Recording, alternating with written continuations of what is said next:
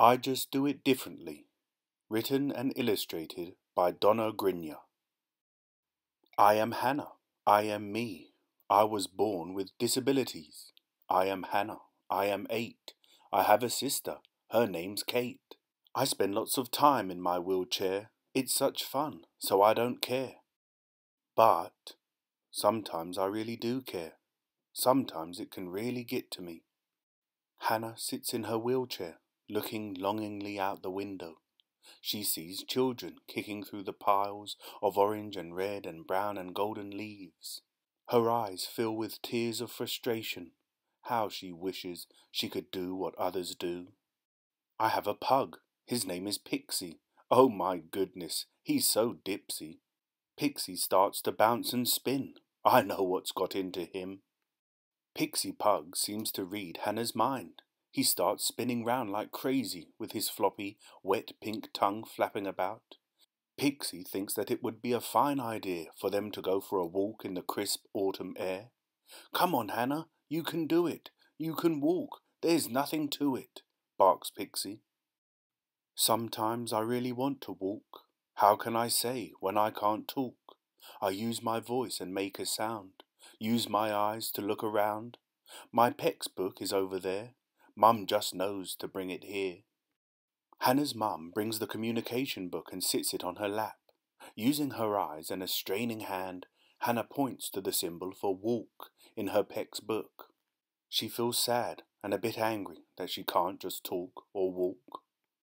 Her eyes begin to fill with tears, just as Pixie reappears. Come on, Hannah, you can do it.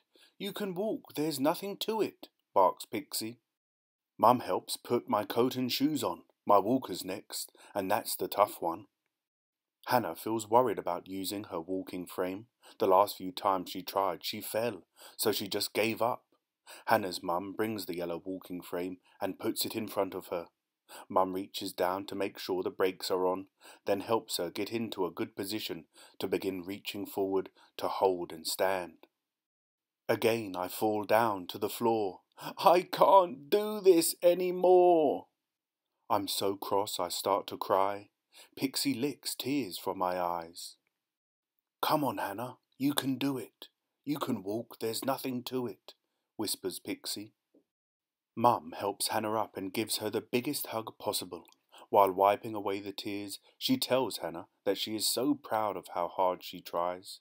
Mum tells her that if she tries and tries again, that she will be able to walk. Pixie barks in agreement as Mum helps Hannah into her walking frame. Strapped into my walking frame, I'm so glad I try again.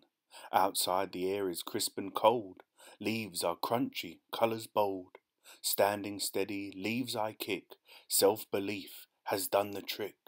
Pixie runs like crazy, spinning around and bouncing about in the crunchy carpet of leaves.